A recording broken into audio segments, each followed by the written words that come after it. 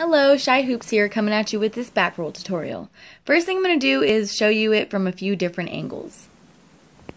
Your thumb will be on top of your hoop, and you can practice flicking the hoop towards your forearm. You'll definitely play around with it, but your hoop should be leaving your hand approximately once it touches the forearm. And for the catch, it should be returning into the same position that you threw it in. Here are a few ways that I like to get into this trick. I really hope that this tutorial helped. If you have any questions, DM me.